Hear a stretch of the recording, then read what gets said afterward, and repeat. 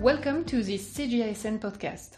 I'm Dr. Marie-Sophie Meuleman from the Cordelier Research Center in Paris. And I'm Dr. Sophie Chauvet, nephrologist at the Georges Pompidou European Hospital. Today we are diving into some findings from our recent study, which is set to be published in CGISN. This study is titled Rare Variants in Complement Gen in C3 Glomerulopathy and Immunoglobulin-Mediated Membranoproliferative Glomerulonephritis. C3 glomerulopathy and the idiopathic form of immunoglobulin-mediated membranoproliferative glomerulonephritis are two fairly new glomerulopathies. Both result from a regulatory defect in alternative pathway of the complement system.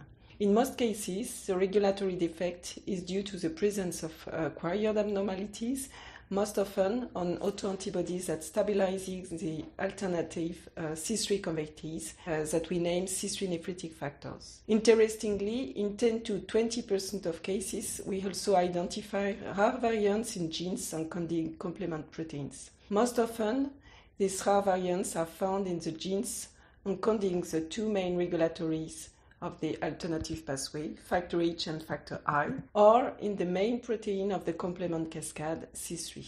Until now, few data have been described regarding specific clinical feature of kidney outcome of C3 glomerulopathy and Ig-MPGN with complement gene variants. So we got curious. We wanted to provide a full picture of these two complement-mediated glomerulopathies associated with rare variant of the factor H, factor I, or C3 genes.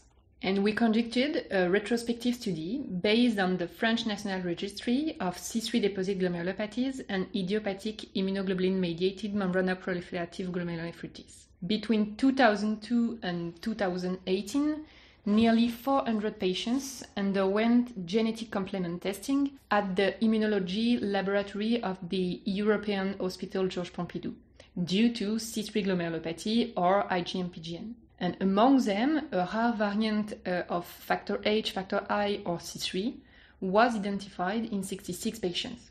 And we were able to compare immunological characteristics, clinical features at diagnosis, and kidney survival of these patients to over 200 patients without a variant over the same period.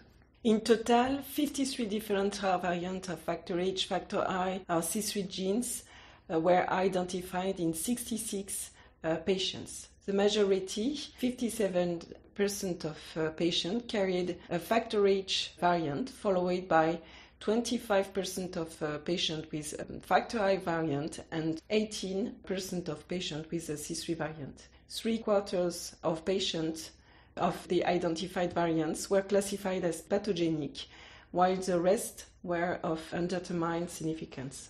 And clinically, there weren't significant differences at the initial evaluation between patients with and without these variants, except for lower proteinuria and worse kidney function in the variant group.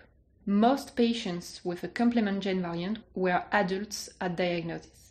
Over 60% of patients with factor H variant and over 80% of those with factor E variants displayed a quantitative deficit of factor H or factor E respectively.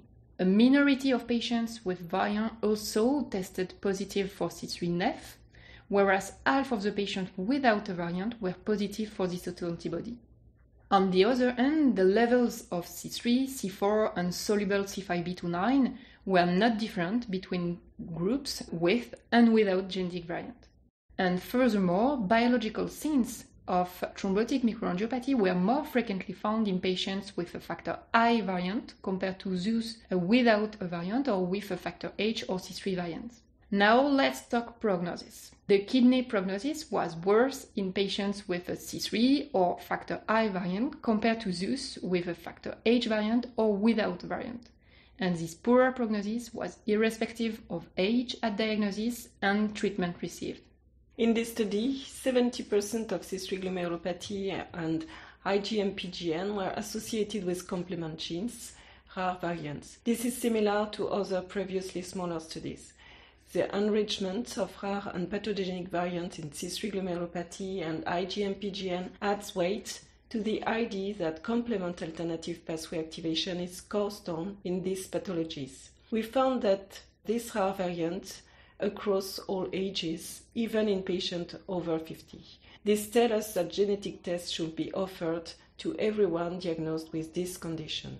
Except for the presence of a low factor H and factor E level in cases of CFH and CFI variants respectively, clinical and biological features of patient at diagnosis do not allow predicting the presence of a variant in a specific gene. We also demonstrate severe kidney prognosis in inherited C3 glomerulopathy, in particular in cases of C3 or CFI variant, with poorer kidney survivals than C3 glomerulopathy or Ig-MPGN patients without rare variants.